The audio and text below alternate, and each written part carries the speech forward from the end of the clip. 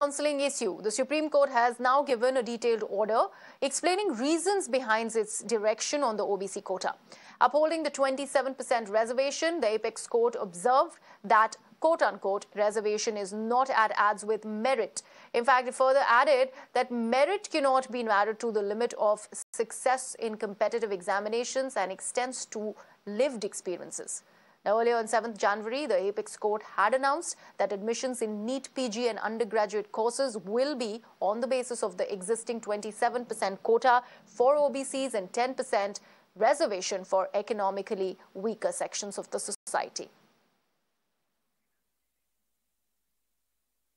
So now the Supreme Court going ahead upholding the OBC quota, the 27% reservation for the OBCs and 10% reservation for the economically weaker sections of the society. This is the January 7th order that the Supreme Court has upheld.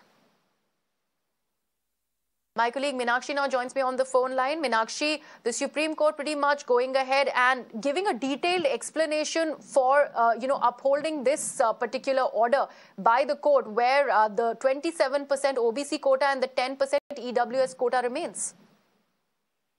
Well, that's right, Griha, and we'll quickly underline for our viewers that the constitutional viability of the EWS is the subject matter of future debate and discourse in the Supreme Court, which the bench yesterday specified will be taken up on the third week of March 2022.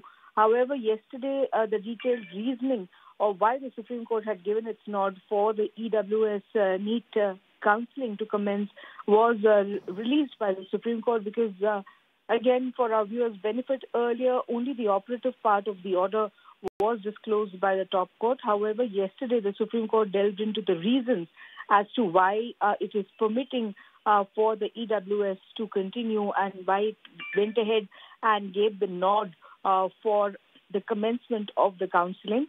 We are in possession of this 109-page order of the Supreme Court, which was released yesterday.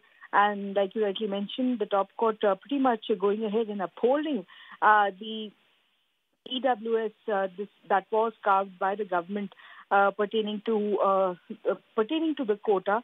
And like you rightly mentioned, that the Supreme Court has gone ahead and upheld the OBC and